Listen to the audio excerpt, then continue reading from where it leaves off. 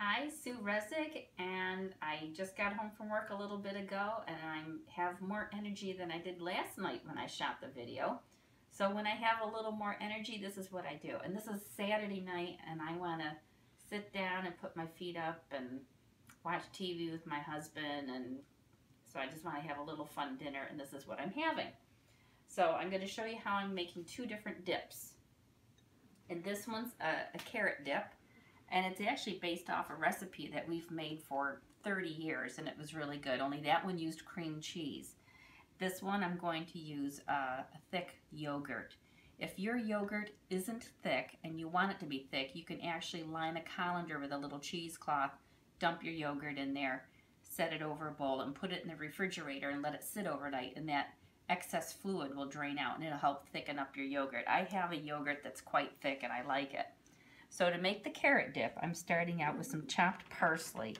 That's looking to me to be about a teaspoon of chopped fresh parsley. And then I'm using a teaspoon, and now this is the secret ingredient. You have to do this. It's grated onion. And I grated it on a box grater. You can use a microplane if you have one. But the key is really important to grate it. Chopping it's not the same.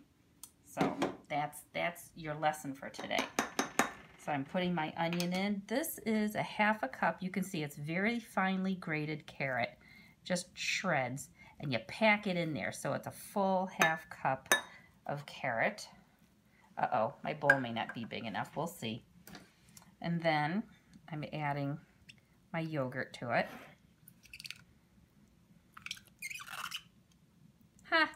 I'm gonna need a bigger bowl. All right, well, I'll get this in. We'll stop. We'll come back with a bigger bowl.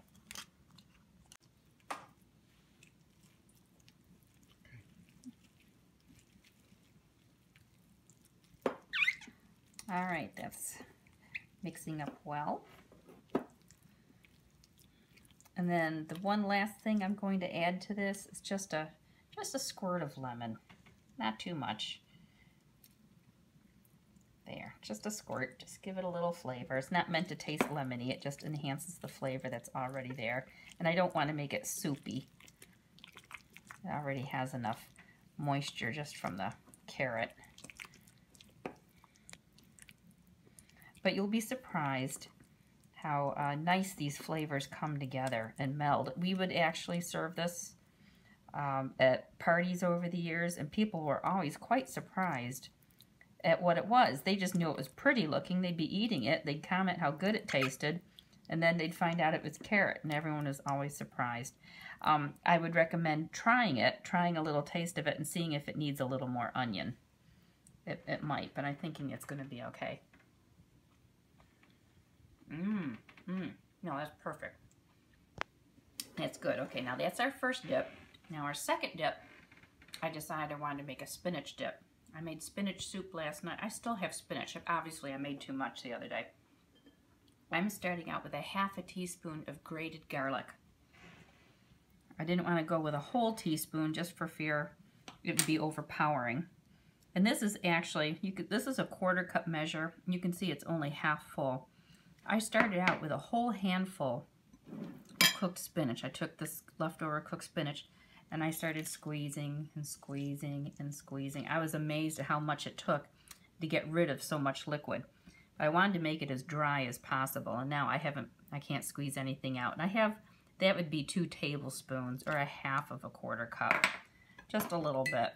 And I'm using my kitchen scissors. How do you like that? Just to cut it up a little bit. I thought that would be easier than anything else. There. I love my kitchen scissors. They just make life a lot easier. And I'm going to start with part of that. I'm not going to use the whole container. I'm going to see how much it makes. I haven't made this before. I'm making this up as I go. I just thought it sounded good, which is how every recipe I make goes. I just think, gee, that sounds good, and I start mixing. So,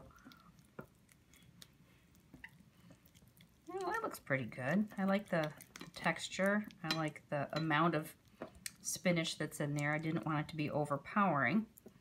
And I'm going to add a little bit of onion powder to this. And you can see I'm not measuring, I'm just giving it a good sprinkle. Onion powder.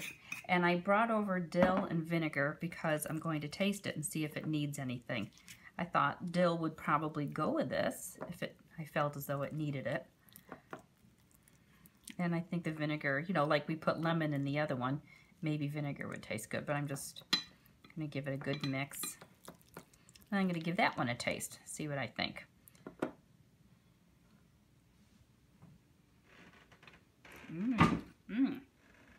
Oh, that's very tasty. And I'm glad I only used a half a teaspoon of garlic. That was plenty.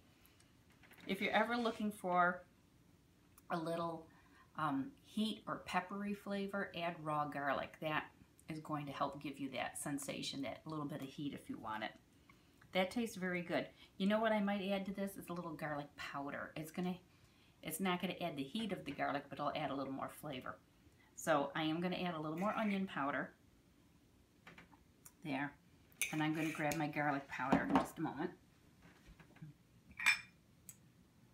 Okay, I've got garlic powder.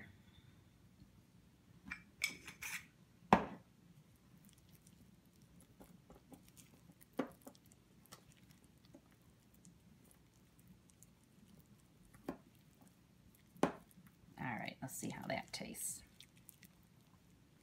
I should do a little more of this other times.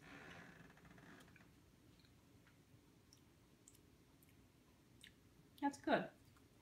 That's good. I like it. I'm going to add the rest of that yogurt to it now. Just make it a little creamier like the other one, because this one's kind of thick. It's more like a spread. I like it to be a little more like a dip. There. That looks very good. We're ready to roll. And as usual, you know I like to have my little goodie tray all ready to go. So what have we got tonight? I have broccoli. I have asparagus, which is not quite raw, not quite cooked. I blanched it for 1 minute, but I do have raw broccoli, and I have my potato. So I'm getting lots of raw from my broccoli and my carrot, and I'm getting cooked vegetables from the asparagus and the spinach. I'm getting my potato, because you see I'm going to take this, I'm going to put a little dab of that on there, and then just take a little bite of that. And I told my husband, this is the crazy sexy part of Gerson, is getting to, you know, spread a little bit on there and have a little snack. Oh. So, that's our yummy Saturday night snack tonight. This is my dinner. And to go with my dinner, I've got my thermos of already hot Hippocrates soup. So that wasn't too bad. That's something nice for a Saturday night. I hope that helps you. I'll have the recipe up front. Have a good night.